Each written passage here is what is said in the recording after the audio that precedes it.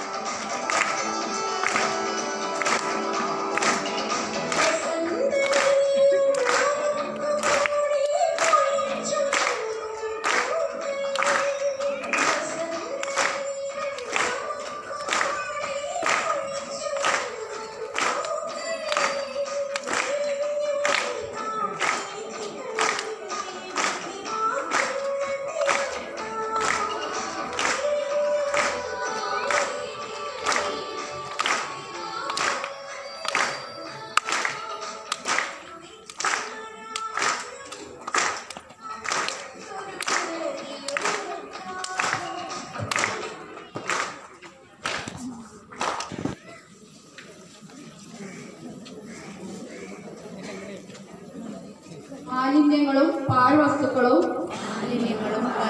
അലക്ഷ്യമായി വലിച്ചെറിഞ്ഞ് നാടും നഗരവും ജലാശയങ്ങളും വൃത്തിഹീനമാക്കുന്നത് എന്റെ നാടിനോട് ചെയ്യുന്ന കുറ്റകൃത്യമാണെന്ന് ഞാൻ തിരിച്ചറിയുന്നു. സംസ്കാരശൂന്യവും നിയമവിരുദ്ധവുമായ അത്തരം പ്രവർത്തികളിൽ ഞാൻ ഒരിക്കലും ഏർപ്പെടുകയില്ല. അതിന്റെ പ്രത്യാഘാതങ്ങളെ കുറിച്ച് എനിക്ക് പരിപൂർണ ബോധ്യമുണ്ട്.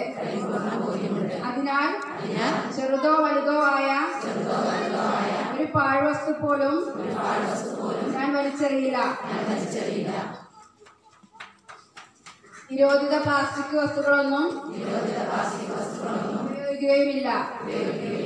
ശുചിത്വത്തിനായി കൈക്കൊള്ളുന്ന എല്ലാ നടപടികളോടും ഞാൻ പൂർണ്ണമായും സഹകരിക്കും. മാലിന്യമുക്ത നവകേരളത്തിനായി ഞാനും ആത്മാർത്ഥമായി പ്രവർത്തിക്കുമെന്ന് പ്രതിജ്ഞ ചെയ്യുന്നു. പ്രതിജ്ഞ.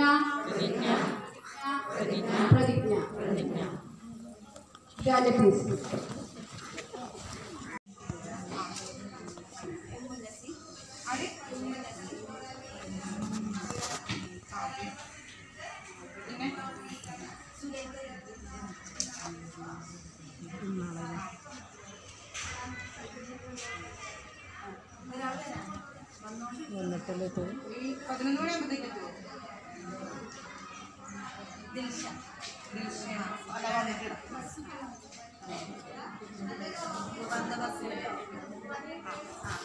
വരുമ്പോ ഒന്ന് പറയാം, പറഞ്ഞാൽ മതി.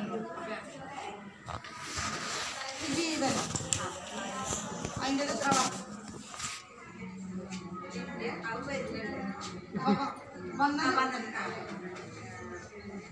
കുറെ ആൾക്കാരുണ്ടെങ്കിൽ ഞാൻ വിളിക്കാം. മൈമൂന രണ്ടാളോളും സഫീദ ഈ മൂന്നാള് എന്തൊക്കെയാ ചെയ്യണത്? ആ അവര് ലോൺ കൊടുക്കുന്ന രീതി നിങ്ങൾ ശ്രദ്ധിച്ചോ? 1 ലക്ഷം മുതൽ 1.25 ലക്ഷം വരെ എന്തുണ്ട് അവർ കുടുംബങ്ങൾ ഓരോ അംഗങ്ങൾക്ക് ലോൺ കൊടുക്കാൻ സാധിക്കുന്നുണ്ട്. അതെങ്ങനെ? 6% പലിശയില്. അത് എങ്ങനെയാണ് അവർക്ക് ആ പൈസ കിട്ടുന്നത്? അവർ തന്നെ സമ്പാദ്യമാണ്. Linkage loan എടുക്കലില്ല. അവര് 8 വർഷമായി ലിങ്കേജ് ലോൺ എടുത്തിട്ട് എന്നാണ് പറയുന്നത്. അപ്പൊ പിന്നെ അവർക്ക് എങ്ങനെ അവരുടെ തന്നെ സമ്പാദിക്കുന്നതാണ് അവർ എന്ത് ചെയ്യുന്നത്? ലോൺ എടുക്കുന്നത്. അതിന് ചെറിയൊരു ശതമാനം പലിശ വയ്ക്കും അല്ലെ? പിന്നെ വേറെന്തൊക്കെയാ? കോവിഡ്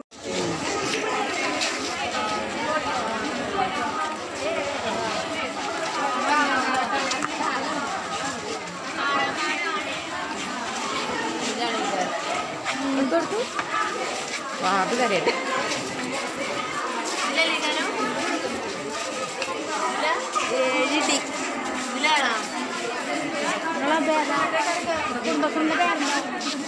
ജവഹർ അവിടെ എഴുതിച്ചു നോക്ക്. കോട്ടൺ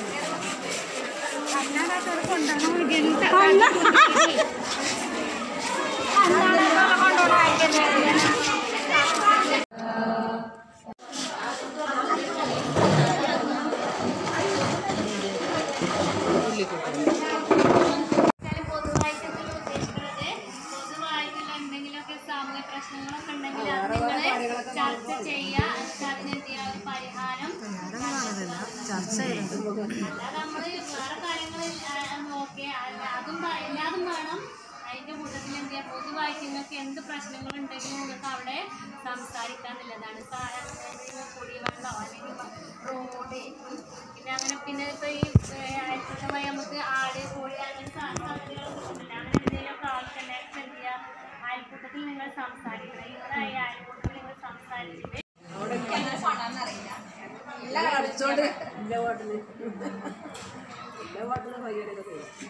കൈയടിക്കാൻ പറ്റി പാടും കേട്ടോ. കൈ കളിക്കരുത്.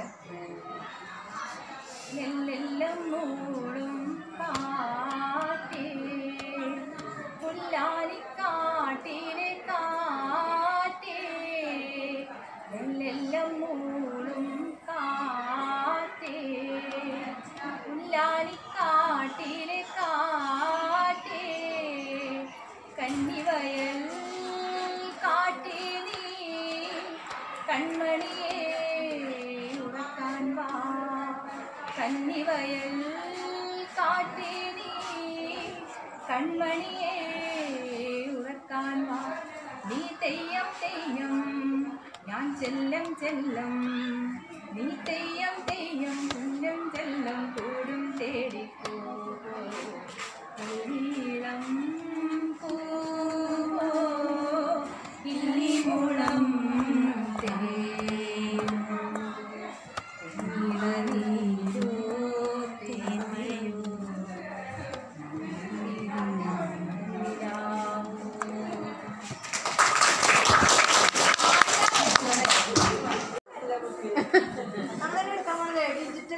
അല്ലേ കൊറേ കണക്ക് പഠിച്ചു പിന്നെന്താ പഠിച്ചേ കൂട്ടായ്മ പഠിച്ചു ഉപജീവനം പഠിച്ചു ആരായി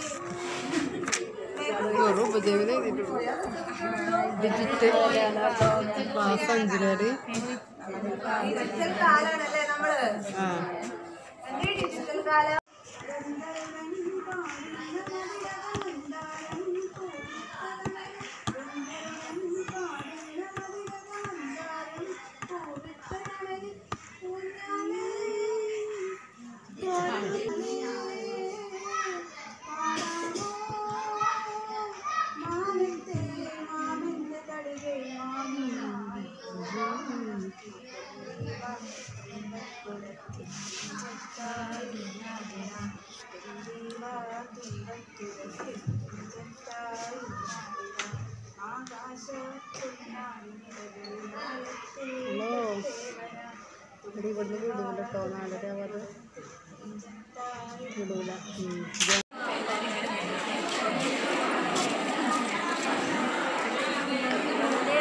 ശിവാനന്ദല്ലോ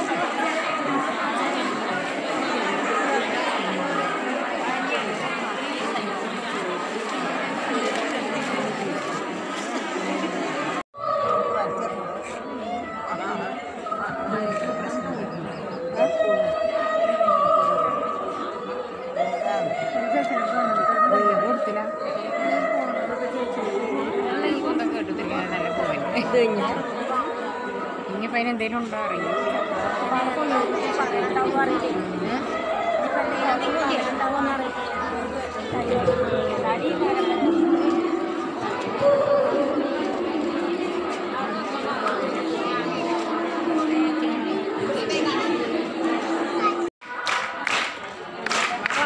പാടിയില്ലല്ലോ